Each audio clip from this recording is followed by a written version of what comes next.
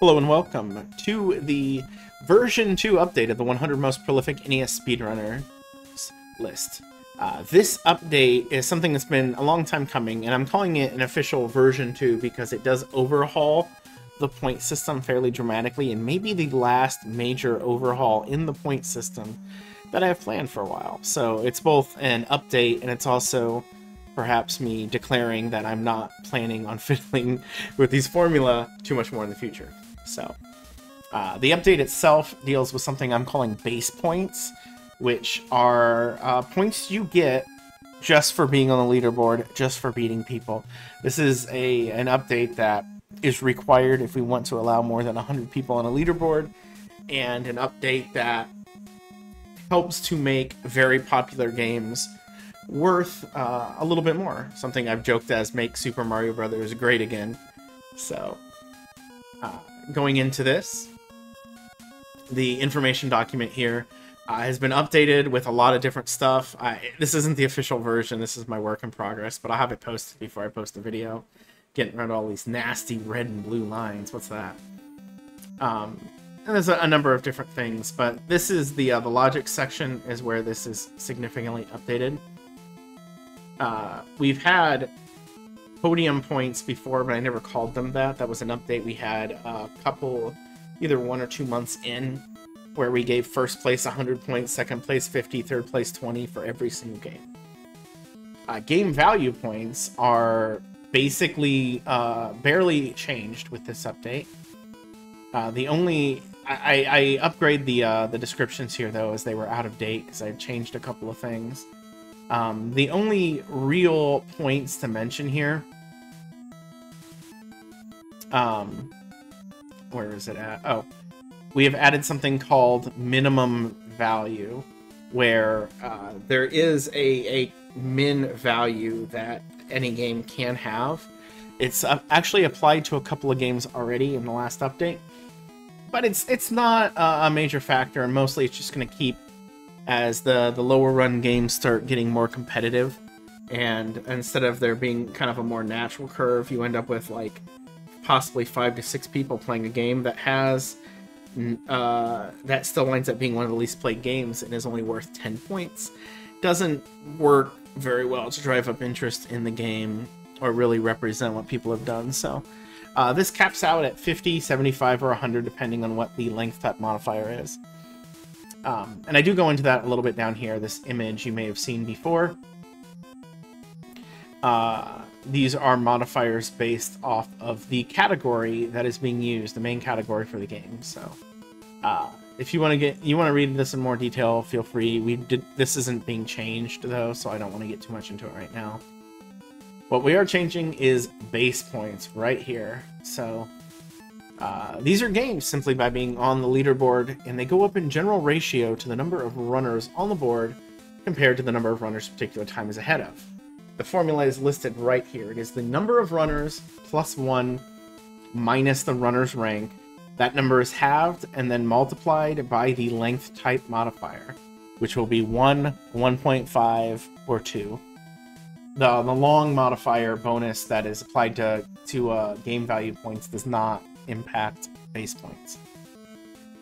So, and this will apply for anyone on the board, but specifically those outside the top 100. Anybody who's in the top 100 does gain a slightly higher increase, up to 2 points per person they beat, which is what the world record holder will get. Second place gets 1.99 times the number of runners. This formula is basically multiplied against this. So whereas this will be 1 times the number of runners, or 2, or whatever this is, this can increase it up to 2, but at like 100th it's 1.01, and it goes up or down depending on which way you're going by 0.01, which makes sense when you're going from 1 to 2 in a 100th section. So and now what points are going, your points are actually the summation of these 3 things. So the game value points, which are multiplicative formula, are they're done on their own. Base points are calculated on their own. Podium points are calculated on their own. They're all added at the end.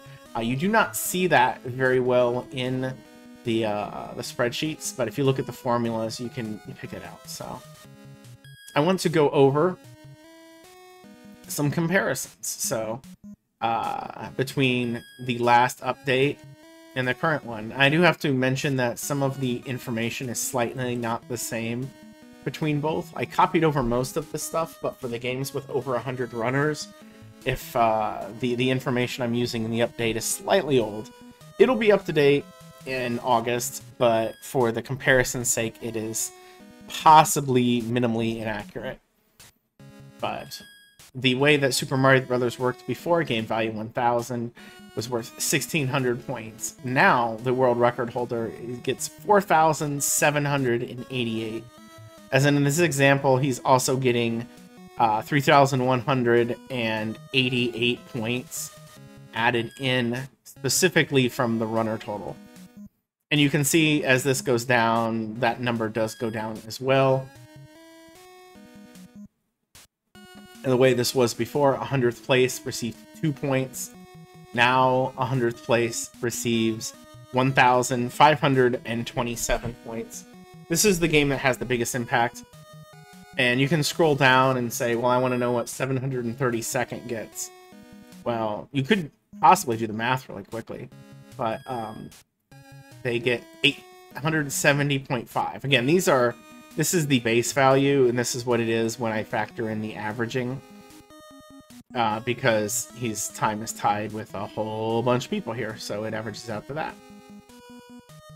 There you go. But there's other games to look at too. Super Mario Bros. 2, scroll up, was worth 1,570 for the world record. Now it's 2,198.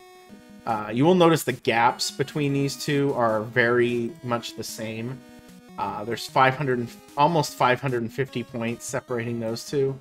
Here it's 554-ish, almost 555. So the actual point values do not change dramatically. In the top 100, the ratios, they increase very slightly. Super Mario Bros. 3, 2,654. It was 1,600. So it also does go up quite a bit. It goes up basically a little over 1,000 points. So, looking at some games that aren't those, big games. Taboo, the Sixth Sense, world record holder at 535 points. Now it's 564. Now with 29 runners, you might think this would go up more, but this has an LTM score of 1 because it is considered a minor run. And so as a result, only gets ×1 for the top here for first place. And it would actually go down to 14.5 at 100th if there were 100 people who ran this. So on lesser run boards like Tag Team Muscle, you see 353 and about, a 20-point scale down here. It goes up to 369, so about, double the number of runners, which makes sense because it's first up here, and it dwindles down a little bit. A 1.93 increase, which is what, 2 times, I guess, the fractional, so it would be 1.93, I believe. Oh, well, I guess that makes sense because that's exactly what it says. So, but you see these things a little bit more directly on this formula. So that's the basis of it. I will also make this sheet available.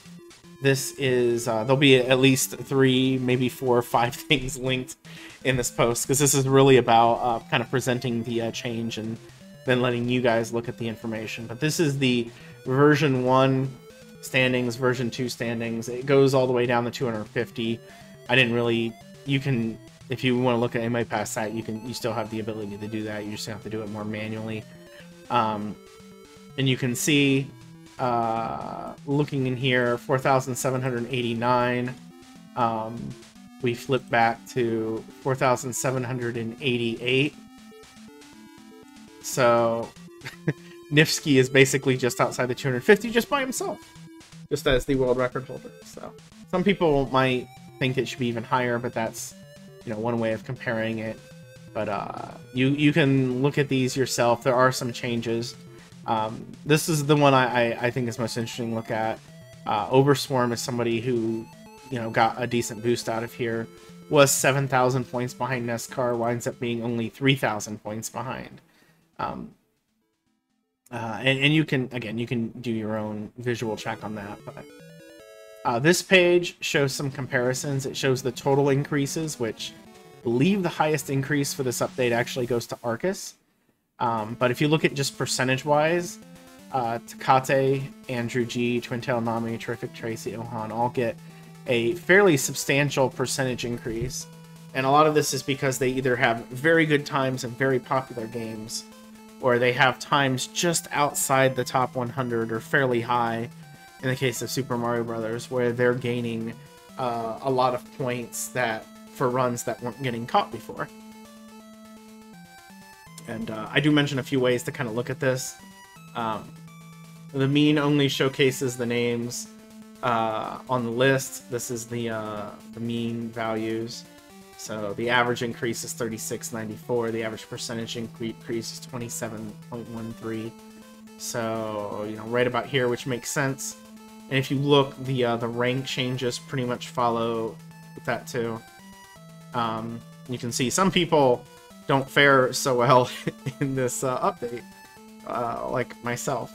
But I thought this was important to get some of the more popular games the sort of push they needed, and to get people outside the top 100 to gain a boost, because as it was, there's no reason to run Super Mario Brothers if you were just wanting to get, you know, run Prolifics, which I've said before, I don't really recommend. I think you should just run whatever you want to run, and hopefully the metric catches. But you can compare a few things here. The rank changes are significant in some cases not so much. So if you look at the percentages, you'll see things change over here. The bolds was out of the top 100, or is going out of the top 100, just to kind of highlight these sorts of things to let people know. But yeah, if you got a score that's above the average here for the total average, really the percentage increase I think is the most interesting one, because the total numbers, you can have not performed too well in this update and still gained a lot of points just because you're in a lot of games.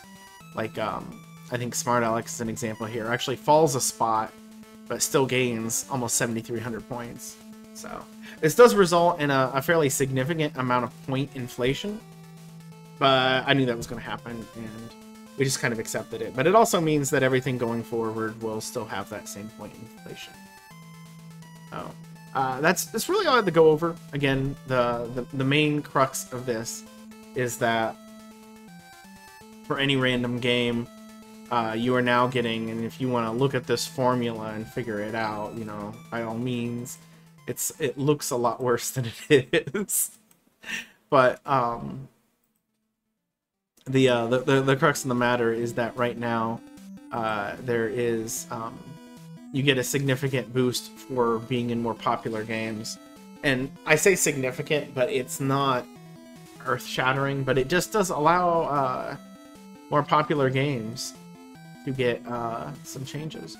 There's one other change I've made alongside this, because I realized this change was going to be very odd for a few games, and that change is that any game that has at least 5 people tied for the world record, and it's a significant percentage.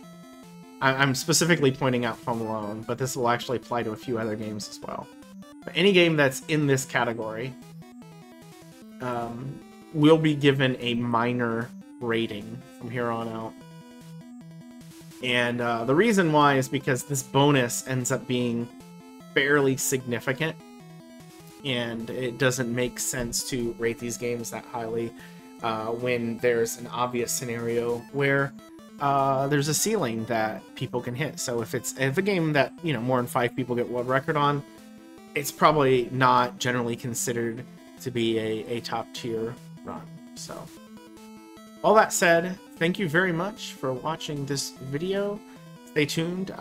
End of August we'll have the next full update, Until then, thank you, and have a good one.